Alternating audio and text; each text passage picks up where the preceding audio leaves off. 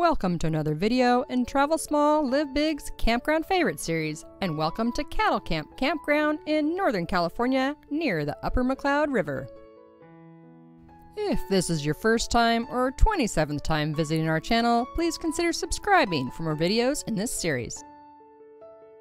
Cattle Camp is in the Shasta Trinity National Forest just south of Highway 89, 21 miles east of the 5. We had plans to go to Fowlers Camp, but since our last visit several years ago, Fowlers has been discovered. We had friends traveling with us in their RPod, and there was only one site available, so we headed another 6 miles to Cattle Camp, and other than not being right on the river, it was perfect. Way less people, the sites were further apart, and the sites were huge. We even had a concrete picnic area in front of our trailer. We were pleasantly surprised and decided Cattle Camp was just as nice as Fowlers, and in some aspects, better. The campground is set at 3,700 feet in elevation and, weather permitting, open year-round. There are 27 sites to choose from, and all sites are first come, first serve, something we like. In September of 2019, we paid $15 a night and loved our pull-through site, site number 25. Turned out that was also the camp host's favorite site. He said he always camped in that site until he was offered the camp host gig. Oh, and speaking of him, super nice, friendly, and he also explained to us how to get to the river because Randy and Jim wanted to fish.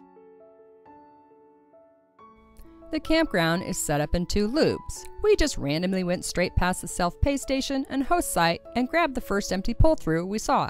Long driving day, long story, took the bypass around Medford, so missed our opportunity to grab a few groceries, ended up shopping in downtown Ashland, and I so don't advise towing a trailer in downtown Ashland. Headed to our first choice campground, Tree of Heaven. Okay, that wasn't going to work as there was a fire and the campground was being used as firefighting headquarters, and at the top of the hill where we stopped to figure out plan B was being used as the helicopter pad. Ag. So we decided to check out the other side of Klamath River for a possible boondocking spot. 1-lane gravel pothole road with nowhere to really turn around, a 5-point turn, and let's get the heck on down the 5. And then plan B was Fowlers. We were now at plan C. And let's just say the driver was a bit tired and deserved a cold beer. On top of the really nice cement slab in our site, nice picnic tables. Yes, tables. We had 2. And the standard fire grill. Oh, and a bear box. If you're in a tent, use the bear box.